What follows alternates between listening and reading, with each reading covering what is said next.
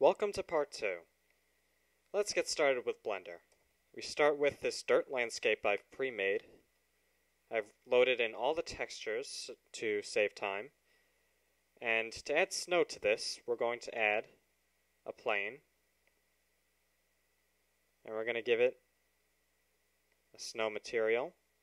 You just load in all your textures like you normally would. Let's see, what we want to do is, see, this is our specularity map. We want to turn off color and turn on specularity color and specularity value.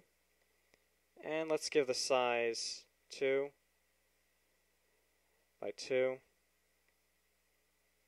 So you know what, let's make it 3.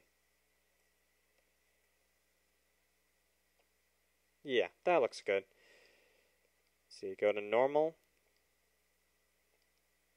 Make sure it's on nor. Turn off color. And let's see, make sure. I think it looks best when normal factor is 0.2. So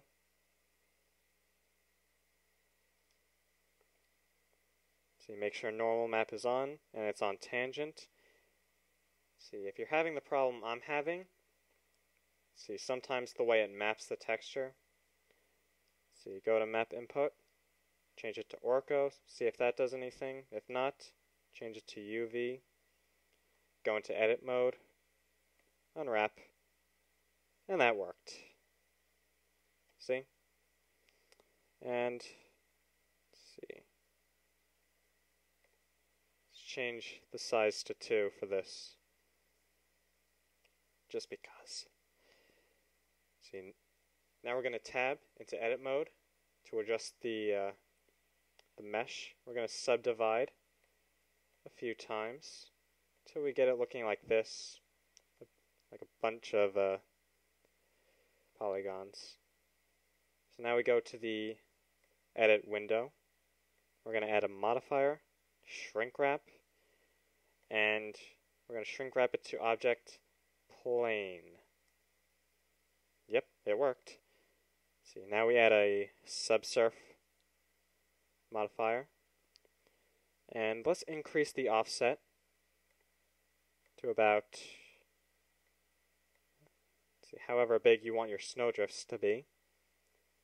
See, 4 should do it. Let's collapse this, increase the levels, and set smooth.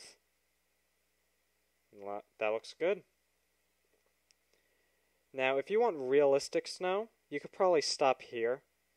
But if you want a little bit more cartoony, maybe like a little bit added light effects, go into materials, and we'll add our color ramp. See, do this, you go to the materials, ramps, and color band. And you click it to turn it on, and it immediately turns everything blue. To change this, go to input down here and change it from shader to normal. That way it will change depending on where the camera is based on the normals and the mesh. And let's just hit tab to go into object mode. We don't really need to see the vertices anymore. We're done with that. See, we're going to swap these two color stops here. We're going to move the blue to the left and the black with alpha to the right. Make sure it's all the way over.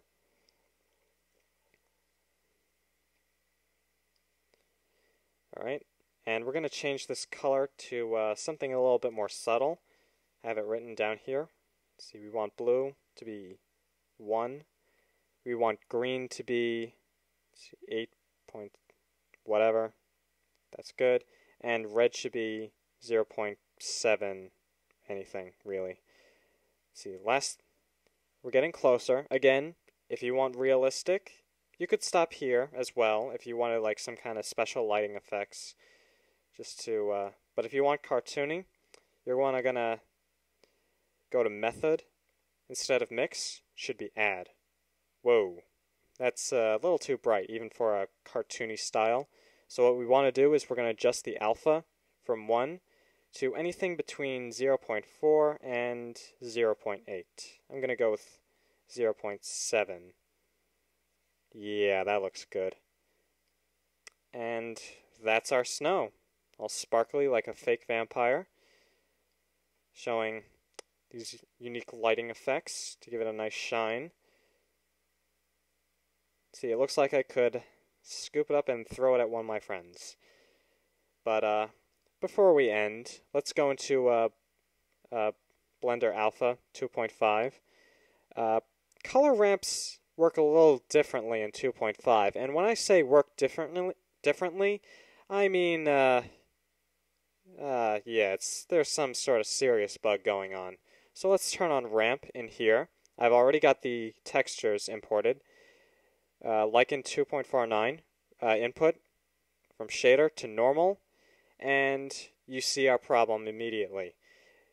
If you look at the preview right here, then you see it should be blue all the way to the center, but for some reason it just stops right here.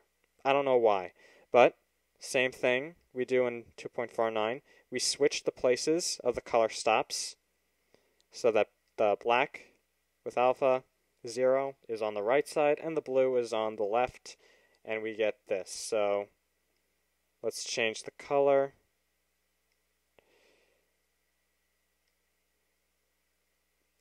Let's see, blend should be add.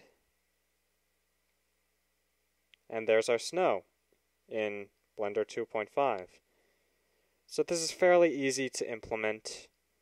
You know, use it in your game engine, whatever, your cartoons, I don't care. It's yours to do whatever with you please. So until my next tutorial, thanks for watching.